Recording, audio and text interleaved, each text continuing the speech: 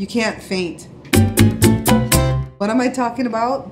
A scripture, guys. It's Galatians 6 and 9. Let me see what it says. Let us not grow weary in well-doing, for in due season we shall reap if we faint not. Okay? So even if you are waiting on something, waiting on someone, waiting on your finances, waiting on different things to fall into place, connections and so on, you might hit a wall. And I don't mean physically punch the wall, but you know, like when you're running and you hit this wall that you don't see, and you might even stop and cry. But even while you're crying, tell your tears to go water the seeds that you have already sown, okay? Especially the good seeds that you've already sown. So don't faint, all right? Whatever you're waiting for in the Lord, it'll come to pass, all right? And as long as you've got your health, hold on to that. No matter how broke you are, hold on to that. And for the people who don't have their health, we're praying you through, all right? And don't give up. Don't throw up your hands and give up, because it doesn't solve anything.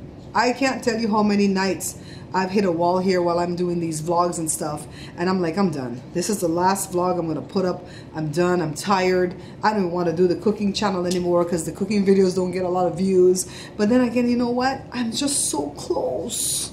I'm so close, so why give up now? You know, the easiest thing to do is give up, but we won't. And Jada's back there. Jada, I want you to tell that cute little story you just told me that happened at the restaurant with Colin, but take the shorter version. Just get to the funny part.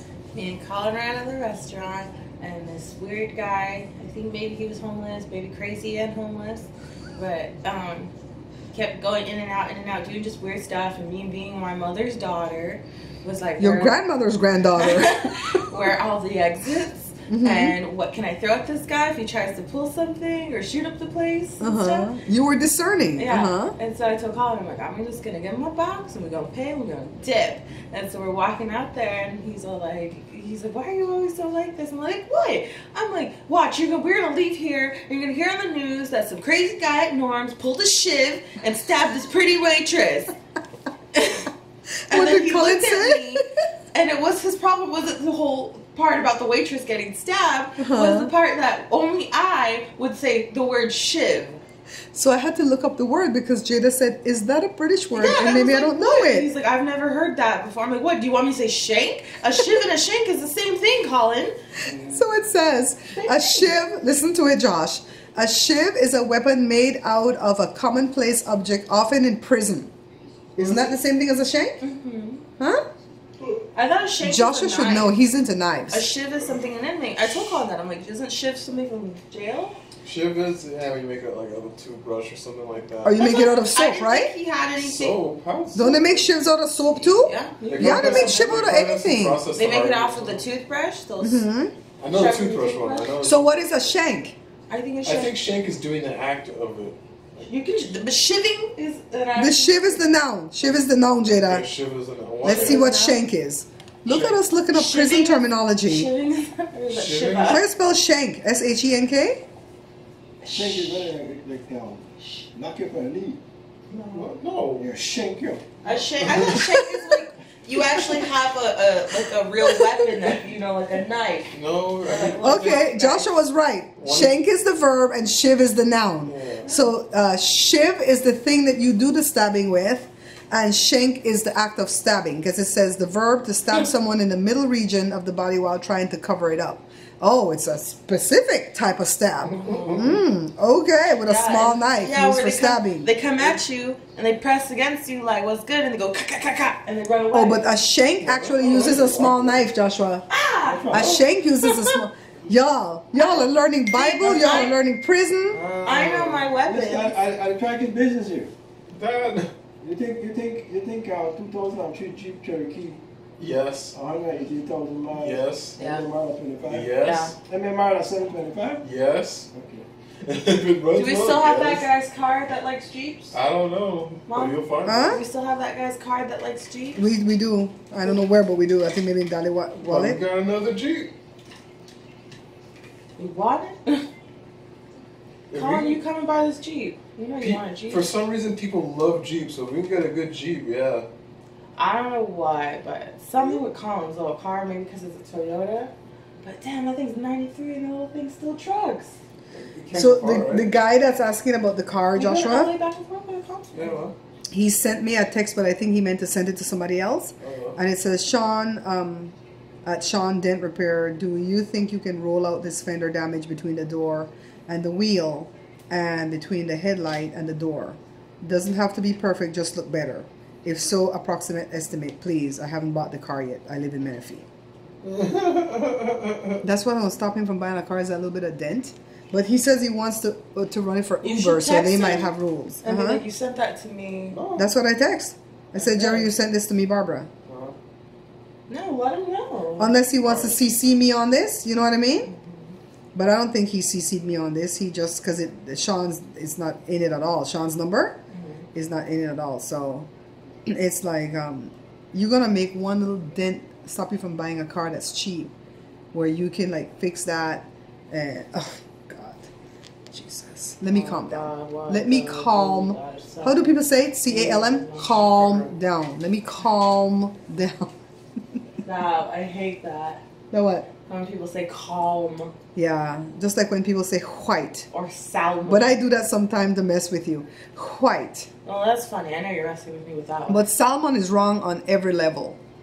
You know, salmon is just plain wrong. People just don't know how to say it. And you know what? That's not one of them that I correct.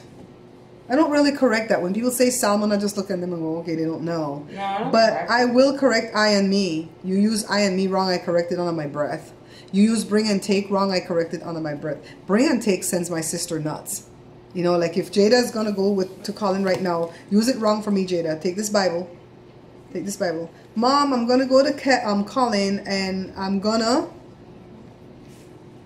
Bring the Bible to him, and I know it's take.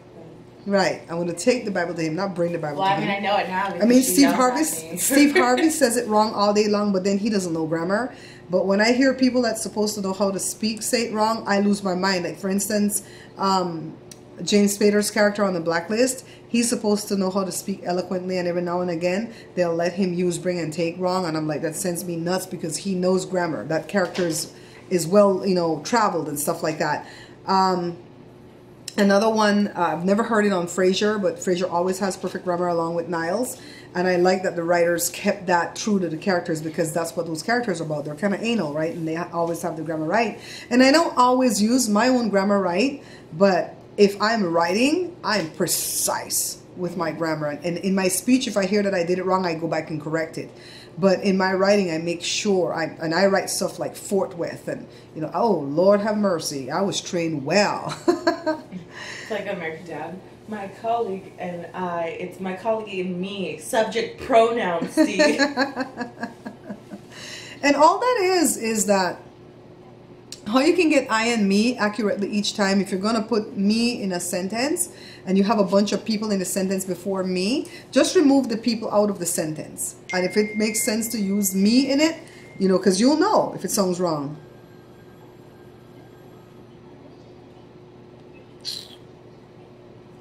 He says, oh, lol, I'll try again. Before Joe and Josh and I head out to the gym, I wanted to sit here for a few minutes and just tell you guys the kind of day that I've had, all right? So my day started off pretty blessed. I had my breakfast. I did my opening to the vlog. I hope that blessed you. That's what you just saw. I didn't vlog anything after that because I got a phone call. And after that phone call, the conversation that ensued just kind of angered me.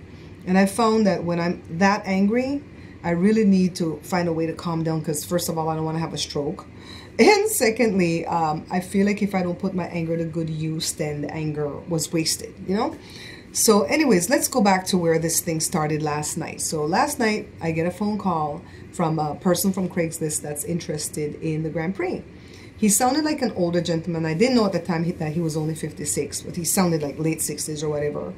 And the first question out of his mouth was, are you the owner of the Grand Prix? Are you the name on are you the person on the pink slip? And I said, no. I said, my son is the owner. He's the registered owner. I said, but he lives here with us. So if you're worried about, you know, meeting the owner and getting the right pink slip and everything, don't worry because he'll be here if you come to buy the car. And so he goes, no, it's not that. He says, no disrespect, but if you're not the owner, I'd prefer to talk with the owner because he's probably the one that's driving the car more. Well, I could see where he would figure that out, but our cars are community property in this house. You know what I mean? Even if it's in Joshua's name, any one of us get to drive it, and even my Tahoe, any one of them get to drive it, and so on and so on. The only car that we don't really drive too much is Jory's truck, because that truck is valuable and we would prefer not to mess with it. You know what I mean? So I didn't argue with the guy. I figure if it's a guy, he wants to talk with a guy. So I went to go get Josh, who was in the bathroom. So I told him it'd be a minute for him to come out. And can I answer any questions in the meanwhile? I asked him where he was located. You know, I want to know how far away they are, because if they're like 2-3 hours away, they're not going to come. And so he's like an hour away in Riverside. And so he says, sure, I can ask you what's the miles on the car, because we don't put a lot of information anymore on the ads, because we found out that when you put a lot of information, they don't call to ask anything because they don't know what dialogue to open, because the only thing that they really want to ask you when they call is that your final price and how low will you go? You know, that's what they really want to ask you. But some of them are ashamed to ask it, so they'll calling us, oh, what's the miles? And the miles is right there, you know, on the ad. So I found out, just leave stuff off. Don't put a whole lot of info. So he asked me the miles, and I told him it was 115,000 miles. And then he liked that, you know. So then he asked if I was like the only owner, something to that degree. I'm like, no, I don't know how many owners it's had. My son bought it back in February. No, I don't have to tell this guy that I buy and sell cars, because that car is in Joshua's name. So why should I have to offer a lot of information, right? So then Joshua came out of the bathroom by then, and Joshua took the phone. Joshua was very pleasant to the guy. He asked Joshua why he wanted to sell the car. And I don't know why people ask that, because honestly, if they're trying to find out if there's something wrong with the car, come see it. Come see it, because if there's something wrong with it, I would tell you. And if there are other sellers that wouldn't tell you, do you think when you ask them why are you selling it, they're going to tell you the truth then, if they were going to lie anyways? So I really hate that question. And Joshua says, I'm selling it because I want a different car to go back to college with in September. And so then the guy was like, well, what kind of car do you want? You want to get all up in our beeswax, right? So Joshua was like, I want a Nissan. So he started to tell Joshua stuff about not buying Nissans that are older than 2005 because they have transmission issues, yada yada. And Joshua's taking in all the information, being respectful. And he was like so long on the phone that he was starting to tick Joe off. And Joe's like, get off the phone with this dude. Either he wants to buy the car or not. Pee or get off the pot, right? Because Joe don't play games with these people. So then Joshua's like, no, he's being nice, so I'm going to be respectful. So Joshua kept roping the conversation back around to, well, what else do you want to know about the car? Do you want to come see it? And so he kept asking the same crap over and over again. Are you sure you're the one on the pink slip? You know, why don't you go ahead and smug the car? And Josh was like, I'm not going to smug the car, sir, because I've already told you that we changed the catalytic converter. And because of that big change, it's not going to fail smug. I smugged it after we, you know, changed the catalytic converter. And, you know, I don't have to smug it. I don't have to smug the car for 2 years because I'm the owner. And it's the new owner that has to smug the car when they buy it because it's been past 90 days. And we keep saying, you know, California state law states this or whatever. And so the guy was like, I want to come see the car. You know, I'm going to call you either way. Even if I don't plan on coming, I'll call you tomorrow to let you know, because I've sold many cars and I don't want people to do this. I hate when people do that to me, when they tell you they're going to come and then you don't hear from them and then you're waiting all day. And Joshua goes, I really appreciate that, because you're right. People do that, blah, blah, blah, blah, blah. And so then he's all like, maybe you want to go knock that out tomorrow. And Joshua says, knock what out? And he goes, knock out the smogging. So Joshua says, sir, I'm not going to smog the car. You know, if you're fearful, because then he told Joshua this long story. This guy was on the phone an hour with Joshua, wasting his time, okay? He told Joshua this long story about the fact that he bought a car a while back, and then the car seemed okay, but then he had to put $800 into the car immediately because it couldn't pass smog, yada yada. Joshua says, I'm really sorry that somebody did that to you, but, you know, I'm not going to do that to you. I have a computer where I can plug it into the car to show you there's no codes, no pending codes. I can even take you down to the smog guy that we use. You pay him the $40. Normally his smog is $50, but because my dad, you know, does business with him, it'll be $40. You pay him right there in front of me. He'll smug it. You can take your car. You don't have to cry over that. You know, I'll be there right there with you. And the guy was like, trying to intimate that maybe we're buying the smog because we have a guy that we go to. So Joshua goes, who sells a smog for $40? You know, that's illegal. So if you're going to do something illegal, you better price it, you know, 200 or above. You know, and that was starting to piss Joe off already. I'll be honest with you. So then Joshua didn't like when he said, maybe you want to knock that out, you know, the smog. So he said, is there anything at all wrong with the car? Joshua says, I already told you it has a dent on the driver fender side, and it does not affect the opening or closing of the door. But there's a dent there. You know, the picture shows the dent. I don't hide the dent. And so he says, okay, I'll call you tomorrow. He got off the phone. So I got up, bushy-eyed and bright-tailed, I was getting my day started. I didn't have any hope on this guy, I'll be honest with you. My faith is strong, but I didn't have any hope on him, because whenever they start to ask too many stupid questions, you can already tell they want to like take the price even lower. And Joshua had the price so stupid low that it was ridiculous. Honestly, Joshua had the price $100 less than what we bought the car for. We just want to sell it to move on to get something else. And so the guy called me this morning. That's when I was vlogging with you guys. And the guy said, please tell Josh that I won't be able to make it this morning, but I will come this evening after 5. But I wanted to ask a favor. Could you send me some more pictures of the dent that's on the car, because I want to see what the dent is. He wants to use the car for Uber.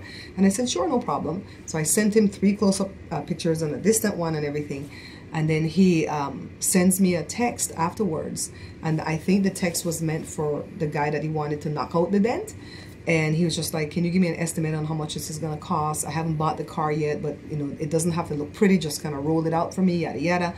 And so then I texted him back and I said, hey, Jerry, you sent this text to me. Now, at that time, I really felt that this guy sent the text to me by accident. But what ensued afterwards makes us believe that he meant to send me that text to show me that he's shopping this thing around now, right? Like, to me, that was him being passive aggressive, trying to lower my price without even coming. And the price was already dirt cheap. And Joshua told him, I'm selling it to you for exactly what I bought the car for, because I need the money to buy another car. So let me get my phone, because I don't want to miss any of this texting that went back and forth. Okay, hang on. I gotta make sure I'm not blurry, because sometimes when you move and when you come back, it's blurry. So keep in mind that we don't ever let anybody know that the catalytic converter was on the warranty. We always let them feel like we had to do that repair, because we had to do quite a few repairs to the car that's making the car even more worthwhile. Now, this car is valued $5,000 without the dent. With a dent, it's valued at $4,300, and we're selling it for so cheap that it's like unreal, right? So when he sent the thing, I said, Jerry, you sent this to me, Barbara. Then he goes, oh, LOL. I'll try again. I'm glad I asked for more pics. Josh described the damage as a small dent, but it's a series of dents, and it looks like the door binds when open and closed. Does it at all? If so, that will need repair also. I think that's about $1,500 to $2,000. We already checked with the guys over there next door to Sergio, and it's not going to be more than $600 to take out that dent. But we don't want to do any of that. That's too much investment in this car, and it's not necessary, because the dent is not ugly. And then he says, $1,500 to $2,000 in damage with the front bumper, some crap he wrote. I don't quite understand that. And I said, no, it doesn't affect the opening or closing of the door, meaning that there's no sound, there's no ugly sound, and it doesn't bind the door at all. I said, my advice, I said the door opens and closes freely. My advice, Jerry, is for you to come and see the car before you make assumptions. What's so hard about him driving an hour to come see the car before he's looking at pictures, right? So he comes back and he says, well, I want to find out how much to repair before I waste time and fuel. Well, he was already wasting my time. I was already getting inflamed because he was wasting my time already. And then I didn't see this second text that he sent right after, because by then I was ready to type in my response. So let me go to my response first. I said, my bodywork guy told me that it's nothing more than $600. I said, and actually it would be closer to $400 if you want to go to him. I said, but I'm not putting any more into the car. The catalytic converter was $1,700. Now, I never told him I paid that, right? I just told him it was $1,700. I appreciate what you're trying to do. Just keep in mind that the price is low compared to the value. If you do plan on coming, please be aware that only if you are serious about buying will you get the test drive, because we're starting to lay down the law when it comes to our cars, because these people come and test drive and you run the risk of them crashing your car. They burn out your gas, and then they still walk away and don't buy anything. So people have advised us, my dealer advised me, just go ahead and make sure they have money in hand and let them show you the money before they test drive the car. So that's when I went back and saw his second text that says, how much I can pay depends on the repair cost. Now, y'all know that's what he was gunning for when he sent me the text by accident, right? He wants to take the price even lower. And I already told him this morning on the phone, the price that you see is the price that we're going to, that you're going to pay for the car, because it's not going to go any lower. It's already dirt cheap. And he goes, that's fine. But that estimate of $400 to $600 is way too low. W-A-Y is all caps, too low, Barbara. And I said, Jerry, I'm sorry, but by then, Joshua and Joe came back from the auction. They went to go look at a Blazer that turned out to be a bust. And they came back from the auction, and I said, I don't know if it's me. Maybe I'm in a mood, but this guy's really taking me off. I said, tell me if it's me. Because I always ask people if it's me, because maybe I'm the grumpy one, right? And Joshua was enraged. Joshua says, he pissed me off even last night when he was like, maybe you want to knock that out, that smog. And so Joshua says, Mommy, get rid of this guy. You know, as much as we want to sell the car, he's not going to be the customer. And so I said, Jerry, I'm sorry, but we feel you may be a problem to deal with. I don't think this car is for you. So respectfully, we won't waste any more of your time. Good luck with your search. It was nice meeting you. You know, very pleasant, right? He comes back. A problem? Question mark. I'm trying to find out how much the repair will cost. By the way, next time you need a cat, go to the muffler shop. It would have saved you $800. Oh my God, hold me. Take my earring. Take out my earrings. Hold my goal. Hold my goal. Because that's where I was. That's where your girl was, okay? Hold my goal, because I was going to beat this man. I mean, he was not here when we bought this car, and we were in tears because the cat cost $1,700 and the cheapest Sergio could do it for was $13. He would have paid $12 to the dealer for it and charged me $100 to put it on. And then when he went to the dealer wanted $17, and the only reason they got to do it is because they did it for free because it was under warranty, or else I would have had to come up with $13 to Sergio, and he comes with his load of crap. This car has a specific thing on the engine that tells the mechanics that they're not allowed to put on an aftermarket cat in California or New York. Even if I wanted to play the fool and pretend like I came from Utah where Brian lived, because this was when, you know, Brian lived in Utah, and I could say, oh, well, you know, I went to Utah for a visit and the thing failed and I fixed it there, and looky-loo, I came in. It's registered in California. They will not accept it. The minute you put the car on the computer to let it pass smog, the computer will detect it, and they'll know somebody tampered with the cat, and they'll know they put on an aftermarket cat, and we will be in trouble. No mechanic even want to put it on for you. Not even the shady mechanics that do it by the street side. They're like, nah, that's federal law, man. We ain't gonna touch that. You're gonna have to suck it up and buy that part from the dealer. We went through hell. We went to all the stores, and praise God, God had a blessing for us in this car to where the dealer changed it and they didn't give us any hassle, right? So no, you go and tell me something. And so he made me mad. I wasn't going to answer this guy, but he made me so mad. I said, California and New York state law, these are the only two states that have this rule, okay? All the other states, you can get away with aftermarket cat for $300. This specific car was in a test group. That's why you have to buy dealer parts when it comes to anything to do with the exhaust and emissions. And I said, California and New York state law dictates that the catalytic converter on this specific car, not all Pontiac Grand Prix, this car, be dealer part only. Believe me when I tell you, we looked at everything we could do to not to have to buy the dealer part. But we do things legally, so we had to abide by California state law. I'm letting him know, right? The guy come, actually, Barb. Oh, sweet Jesus. Don't call me Barb. Don't call me Barb. I know a lot of you call me Barb, but I hate that name. I never correct you because I hate that name. That's why I put Babs Bear Talk. But I never correct you because I know you guys say it in love, you know, but he wasn't saying this. How dare you take liberties and shorten my name? I don't do that. If I meet a Rebecca and they say my name is Rebecca, I will say, do you want to be called Rebecca or can I call you Becky? Right? If I meet a Michael, can I call you Mike or do you want to go by Michael? You know, I ask people what they want to be called. I don't just assume that they want to be called a shortened version. We don't have Barbs in Belize. We have Babs, Barbara or Babs. Barb was when I got over here, and I always say Barb is a fat white chick in Kansas because that was my cousin's wife. I hated her. So anyways, actually, Barb, there are aftermarket cats that California approved and are legal. They cost hundreds less.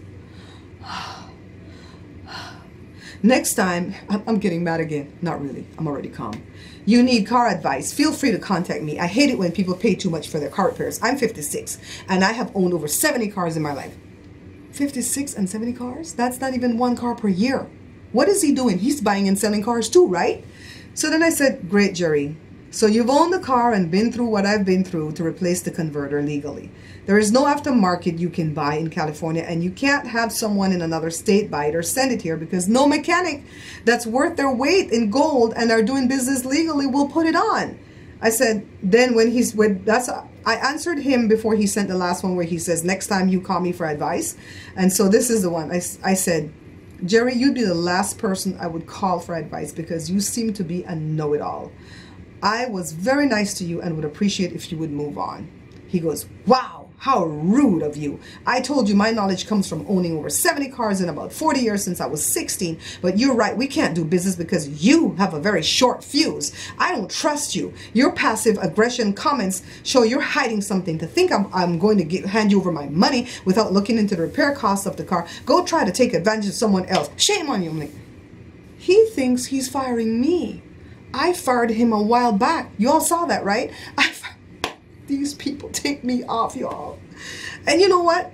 Any business that we do, we're going to find idiots like this. And we found worse idiots like this in my bottle printing business. And what hurt us in the business is that we had sometimes would have already printed the bottle before we met a jerk like this that don't want to pay the rest of the money. At least with this fool, I still have my car. You know what I mean? And I don't give them my address, so he can't find me. Well, Jada went and wrote him. Jada took that thing and Jada says he won't give you a straight. And Jada straight up, I can't show you this. Jada straight up cussed him out. And Jada says, don't contact us again because we're going to block you. And so that was that. So he really angered me to the point that I really had to go into prayer. And, you know, anger, the Bible says you can be angry. The Bible says you can, he says, I prefer for you to be angry so you don't sin. You know, so you can be angry. But don't let the sun go down on your wrath. So it's evening. It's after 5. I'm not going to let the sun go down on my wrath.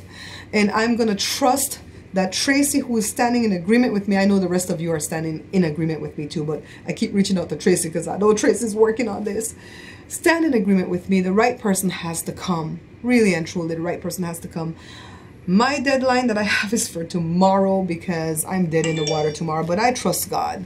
I trust God that He will provide for me whatever I need. This is from the Ice House. Did I tell you guys that my sister bought tickets for herself and her husband and me and Joe to go see Sherry at the Ice House in Pasadena in August? We're so looking forward to it. We already texted Sherry and she's excited to have us come.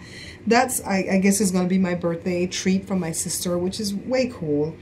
But today is barely August the 9th. It would have been my aunt Tylene's birthday had she lived. She died at age 98 in 2004 on Christmas Eve.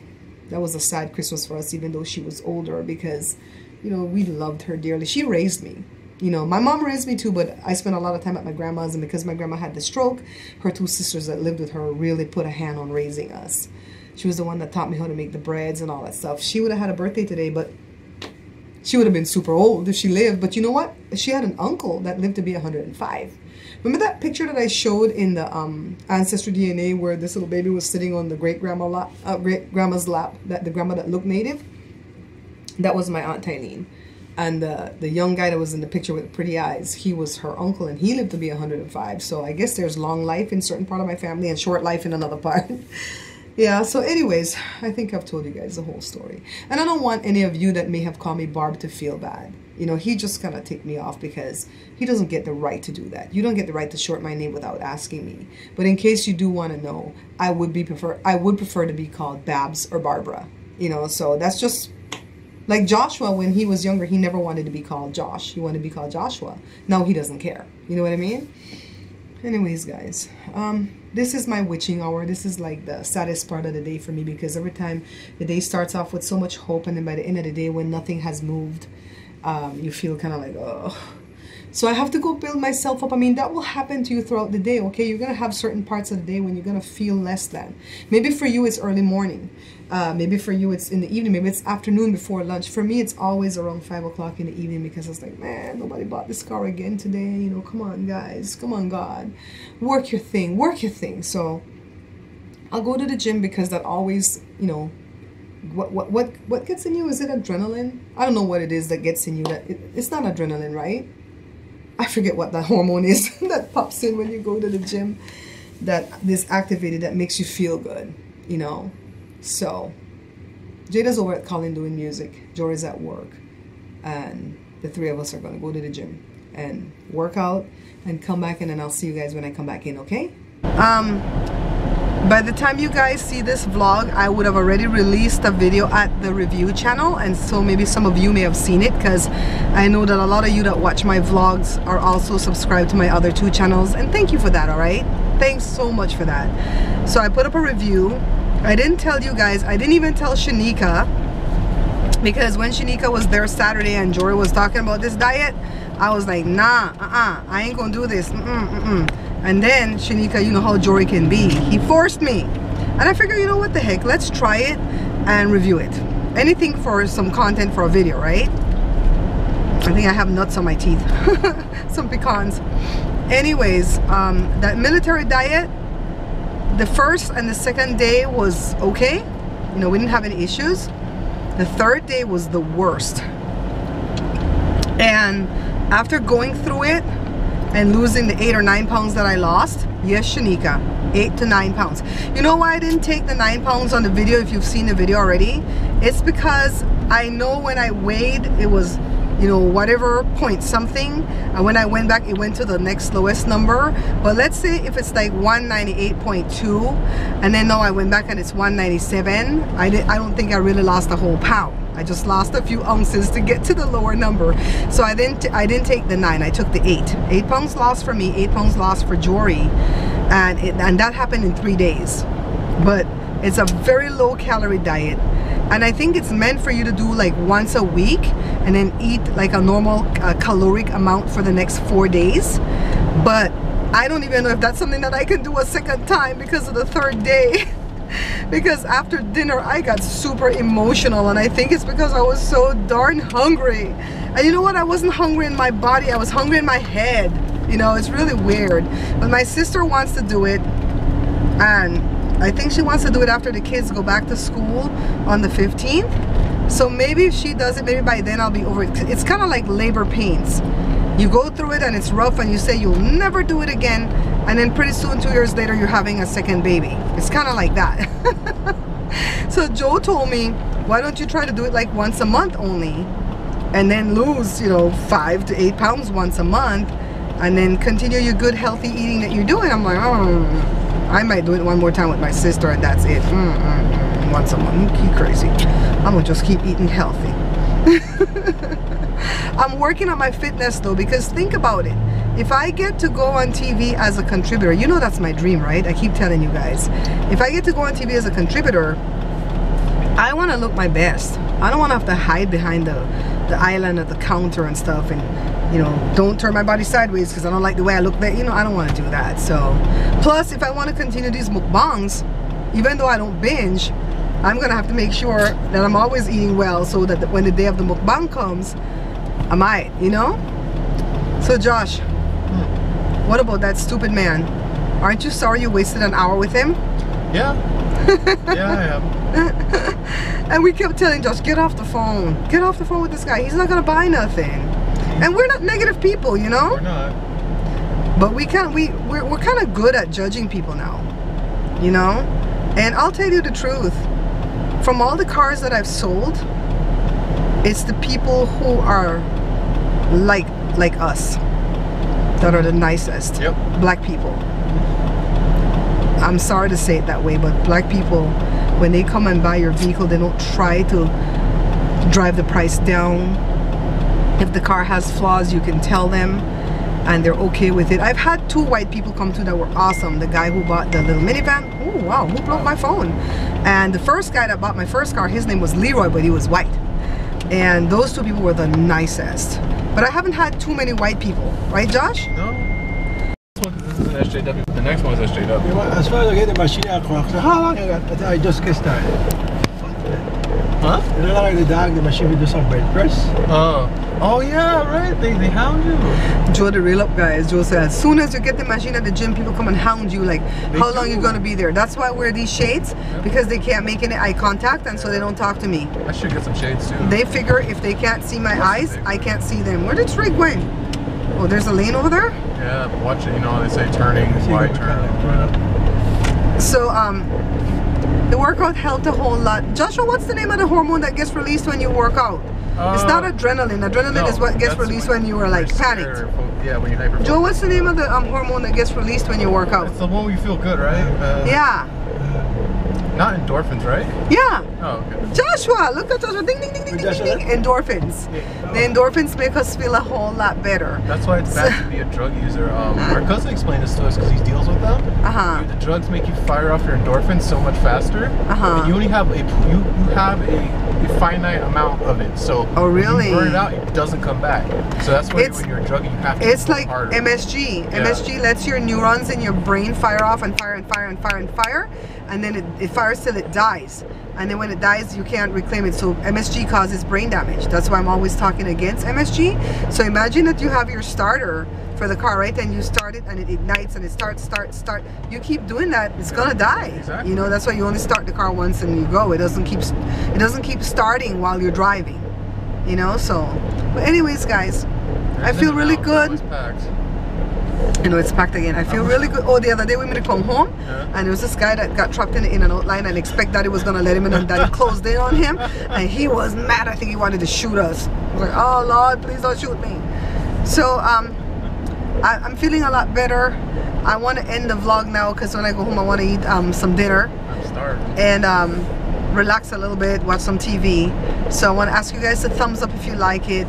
Go ahead and subscribe, please, if you have not subscribed yet. I got a couple of new subscribers today, and if you're new and you want a little shout out, put something in the comments so I can know who you are, okay? Because we have a little family going here, and I don't want to like just, you know, focus on everybody that's been in the family and then leave you guys out. All right, you guys are newcomers, say hello and I'll say hello back, and I do try to answer majority of my comments, okay? So I'll see you guys tomorrow night. I love you all so much, and keep praying for me as I keep praying for y'all, okay? Bye. When the red button is on? Yeah. Okay. Okay guys, see, I'm doing it. Ready. He doesn't want to go back on the boat.